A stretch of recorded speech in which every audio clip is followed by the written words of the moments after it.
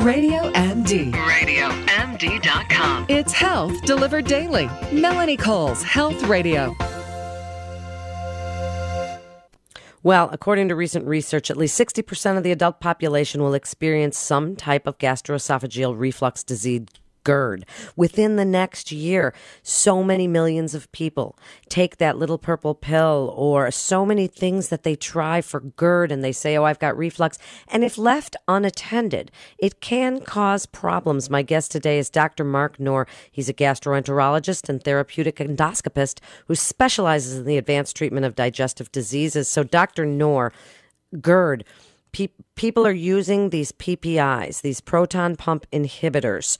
What is GERD? What do the PPIs do? And then we'll get into some other things we can do for them.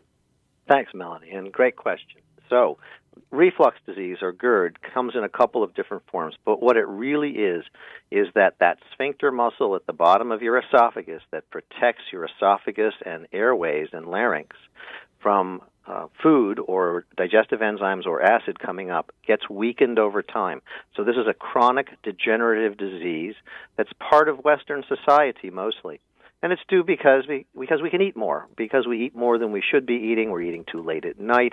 We're eating things that make that sphincter weak. But the net sum is, after a period of time, that sphincter is too weak to resist the normal contraction and pressure building of the stomach, which we call the gastric yield pressure. And so what comes up is acid, bile, digestive enzymes, food, and it can come all the way up into the lungs. It can come up into the larynx, causing hoarseness, LPR we call that, or it can just stay in the esophagus, causing heartburn. And so the first drug people use typically is going to be a PPI or a proton pump inhibitor designed to lower the acid levels, because in many people, just lowering the acid just a bit makes them feel better. But what's important here is taking the medicine does not stop the reflux. The reflux continues, you just feel better.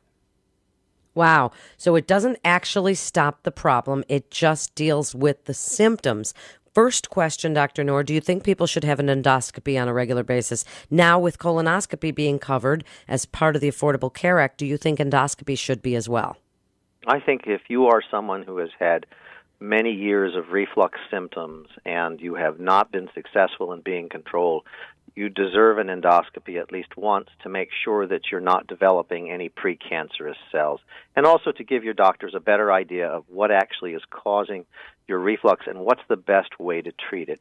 But the fact is that if you're taking medication and you're dependent upon medication and lifestyle changes don't work, you need a sphincter-targeted therapy, and that's what we're doing more and more for people who don't respond to medicine, who are dependent upon medicine. We're trying to build that sphincter back up to normal.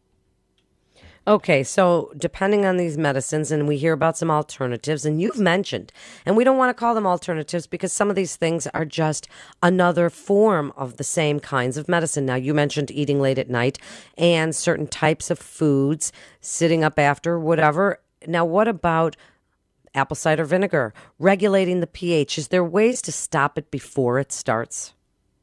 So again, these methods like apple cider vinegar, which helps to perhaps raise the pH a little bit higher than the normal pH of acid, which is a pH of 1 or 2.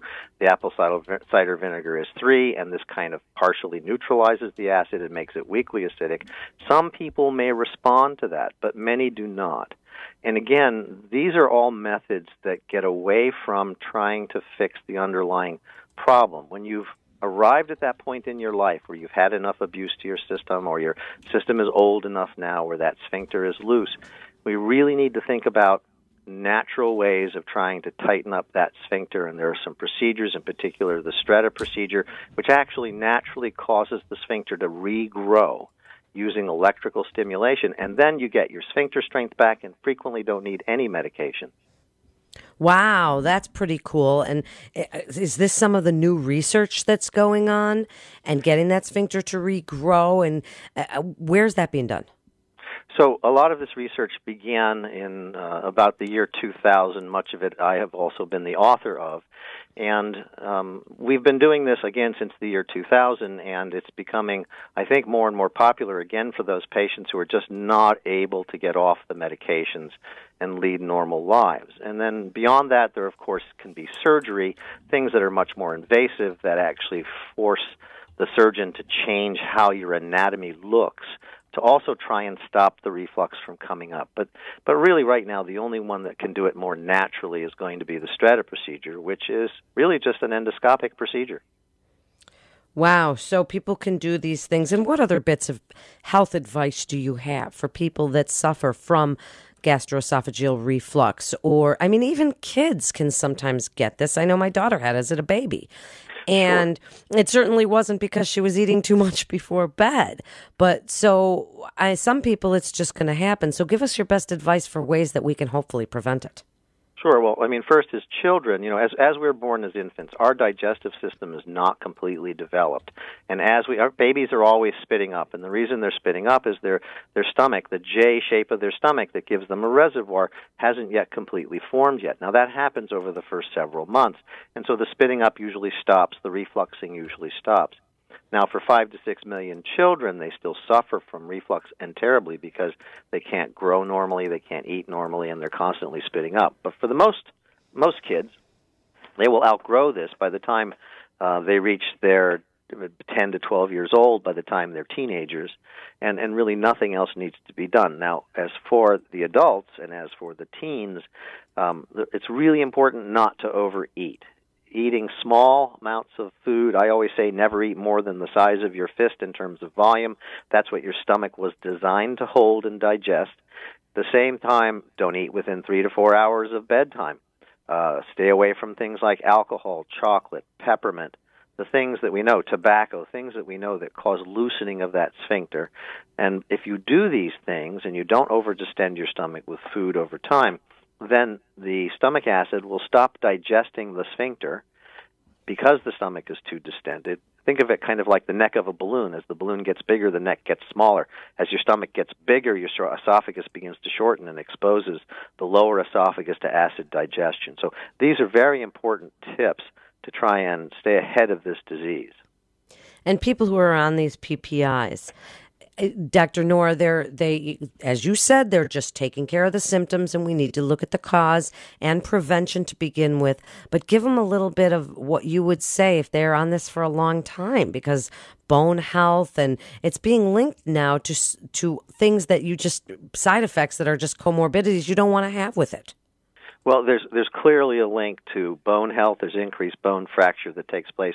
The newer data suggests that there's an increased risk of acute myocardial infarction. This research is actually very good. As well, there's some difficulty with infections such perhaps like small bowel bacterial overgrowth. All of these things are important factors that can come out of long-term proton-pump inhibitor use.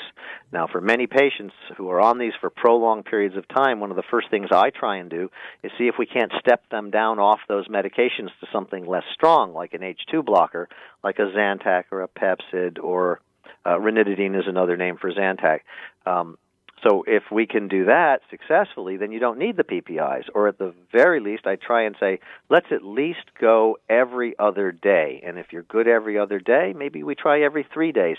Get to the lowest possible dose to protect your bones, to protect your health, but to still keep your symptoms controlled. That is great advice, really, really great advice. And you can see more about Dr. Noor at gastro/doc.com and learn about GERD and learn about proton-pump inhibitors and why you don't really want to be on them long-term, and the best advice about GERD and ways to hopefully prevent it, not just symptom manage. This is Melanie Cole, and you can listen to Melanie Cole's Health Radio Show every day, Monday through Friday at 11 a.m. Isn't that great for you? Thanks so much for listening, and stay well.